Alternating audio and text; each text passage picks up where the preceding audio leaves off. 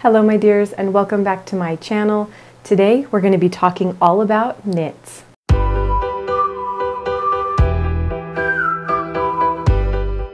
Alright my dears, today we have a very exciting announcement and a small change to the channel here. We are still going to be focusing primarily on sewing patterns, vintage patterns, and costumes. However, this year I did want to go ahead and add a beautiful knit to the mix. Now, I was inspired to do this after I did the video for this particular knit vest, which I pulled the inspiration for the top pattern here from the Shetland project by Susan Crawford. And I got a lot of great feedback on that video. I got independent messages saying, hey, I love knitting, I love vintage clothes, and I would love to see some vintage knits. Now, at the time that I received those, I wasn't feeling quite prepared to get behind a knitting project here on the channel. However, I am feeling like this year is a wonderful year to get going on a new project. And so for this year, we will be doing a knit along. Once a month, we will be going over a small part of how to knit a beautiful vintage cardigan, with each video progressing slightly in the knit itself, teaching different ways, different techniques in order to get a completed garment for yourself. I will be doing Trimmed with Roses. Now, a few weeks ago on the community portion of this channel, we had a poll. I put up 2 different knit jumpers or cardigans here, and this was the one that won the poll. Most people voted for it, and so that's the cardigan I will be making on the channel. If you would like to make this cardigan with me, you can head on over to Susan Crawford at Vintage Knits and pick up the pattern from her website.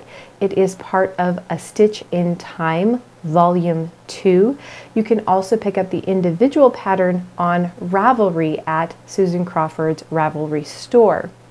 This book, A Stitch in Time, Volume 2, is actually filled with tons and tons of beautiful knit patterns that Susan Crawford has gone out of her way to revamp for the new knitter. So these are all historic patterns, they're all vintage patterns. In the book, she actually shows the original sections from where they were originally published. It has the date that they were published and further information, as you can see here, from the original publication. But what she's done is she's gone through and found those patterns, and then she has made sure that they test knit beautifully and that they are sized up accordingly.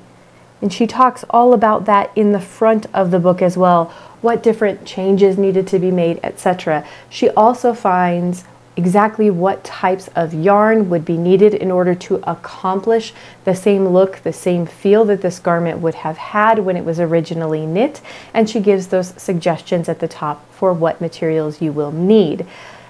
As a result, I'm extremely excited. I have seen many of these older knit patterns on Ravelry throughout the years, and I must admit I've been very intimidated by them, simply because certain things have changed throughout the years. And I've never been very confident about doing a beautiful jumper or cardigan in a jumper weight yarn, which is a much smaller weight yarn. Now, when I did this particular vest, I did use an Aran weight or a heavier, kind of chunkier weight yarn. And for the most part, that is what I have knit up larger garments with in the past. So this will be a new venture for me, really tackling a jumper with a very fine yarn and going through all of those techniques and learning them myself and going along with you all. Now, because I have knit sweaters in the past, I feel confident this is definitely something I can tackle, but I will definitely be interested to learn more as I go. Each week as we meet back up to check back in on our projects together, I will take the time to answer any questions that may have come up in the previous video and to show the next steps in knitting through this beautiful garment. If you would like to knit along, but this particular jumper isn't for you, please feel free to pick a pattern, gather up your supplies, and meet back here once a month to knit along anyway.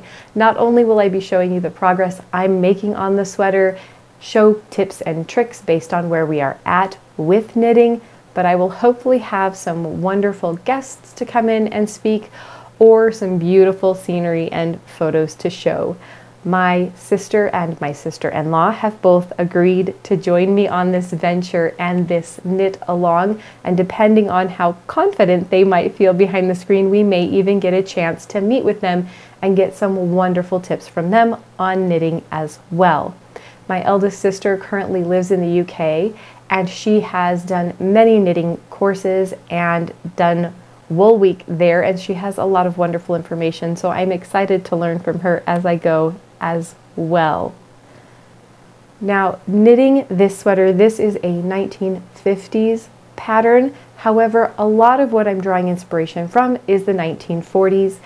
Knitting in the United States and knitting in the United Kingdom became extremely popular in the 1940s.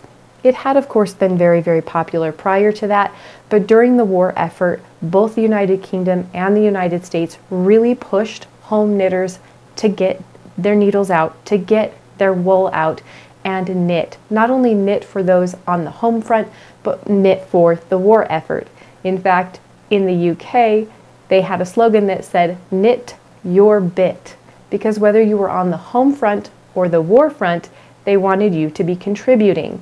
Here in the United States, Eleanor Roosevelt got behind, and she also pushed home knitters to knit things for those in the war. She even carried around her large tote bag full of knitting, and she was affectionately called Knitter-in-Chief, which is pretty darn cute if you ask me. So I am excited to learn a little bit more about knitting history in both the United Kingdom and the United States. I'm excited to get started on this project, and I'm excited to walk through it with you. Now, the first video I would like to do for this project will be at the end of this month. I would like to maybe aim for the last week of each month to have a video up. For this pattern, it does recommend Shetland wool from Jamieson and Smith, and I've chosen to go ahead and go full out, do this pattern exactly as it is written. And so I have ordered the wool, the jumper weight wool from Jamieson and Smith. Now, there are some strikes going on in the United Kingdom from what I understand, and the Royal Mail is moving a little bit slower. So I have not received the wool yet, but I am hoping to receive it here in the next week or two, as I did order it a couple weeks ago. And that way we can get started at the end of this month. For our very first video, we'll be talking cast on, and we'll be talking rib stitching for the bottom of our beautiful sweaters. So if you would like to knit along, gather up your supplies, pick your pattern, and meet me back here at the end of the month. If you like knitting, if you like vintage patterns, if you like sewing and costuming, please hit that like and subscribe button. And if you would like to be along for the adventure of our knit along this year, please hit that like and subscribe button so you don't miss a single video. I can't wait to get started on this project with you all. Thank you guys. Bye.